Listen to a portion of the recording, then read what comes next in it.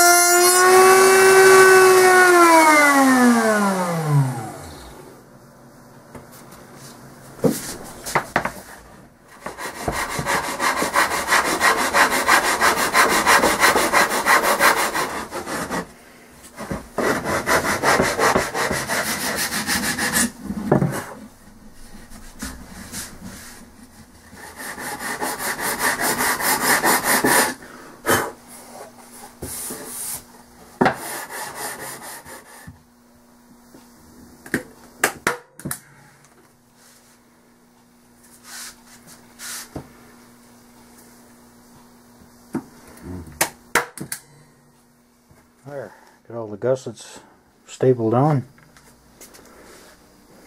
I'll do is flip her over. And that allows the extra glue that squeezes out to stay in those corners. And making the joint that much stronger. Went around, I squeezed each one. Anywhere there's glue pucking in and out, flip it around, stick another staple in there. Got the left side gussets are all stapled on. Flip her over. There. And let the glue settle out where we want it. And that's it till tomorrow. Well, there we have it. One vertical fin built.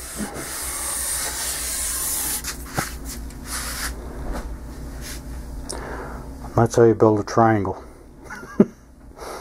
Yep. So, doing the laminations for the rudder now. And that's all I got left. For the tail feathers, build the rudder, and I can start hinging. So it'll be 6 laminations of 1/8 by 3/4 inch spruce. And what I did is I did with the stab. So I soaked these in water, and then I just blocked it in place to get the shape. And I only soaked this in because this bend here is not severe enough to warrant using water on it, so I just soaked this one in because it's we got a pretty sharp bend here. So while this is drying, one of these has already been done. I made up just another temporary jig, as you can see. She's just straight. To maintain the bend in the first one I did, this fellow's drying. And I just stuck some pieces of scrap in here and along with the other piece, just to allow it to dry up thoroughly. And then tomorrow I'll put the first lamination in, which will be on the inside here. So you can see I got the rudder spars already in. This is the doubler here. So this is 3/4 by 1. This is 3/4 by 3. I'm going to cut it up here roughly and just put a 45-degree cut on that. Basically, it's like building a big model airplane. Like a big scale model airplane. Except I'm going to get in it and fly it. So yeah, we got that done. So this is drying. It's dry to the touch now, but I'll just leave it overnight. Yep. I'm not going into the great detail because building this is going to be the same as the other tail feathers got sitting on the back of the fuse over there. So probably in the next video we'll be pretty much rounding it off and hinging it probably. That'll be it. And what is this? December 30th. So I started on it again last night, so it was December 20th, 2013. And finally getting back at her, because again the Snowbird major repairs and an engine replacement. So that's about it. Onward bound. My goal for this year: tail feathers in, controls all hooked up, turtle deck done. Once the rudder pedals are in and done, then I can put in the firewall and have the landing gear completed. Once all that's done, like all I gotta do with the gear is rig up the axles and the wheels. Once that's all done, then I can go on and build the wings after I mount the engine and take this foamy piece of crap off there. Yeah. And, oh, lots of projects, all kinds of unfinished stuff here. Okay, there's the 6th and last lamination on the rudder. So we'll let that dry, and tomorrow I'll give her a sanding, get everything nice and flat again, and I can start putting the gussets on it.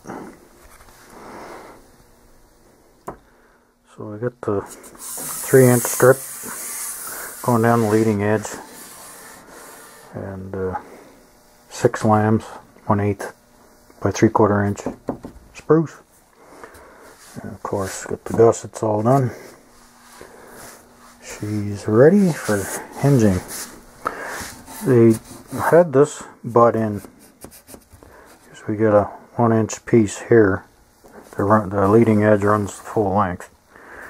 But in here, they get another 2-inch. Of course, it's giving me a total of 3 inches here. But they had this rib come in and just had corner blocks with no gusset bracing. I didn't care for that too much, especially when I was looking at when you're bolting your horns here for your rudder cables.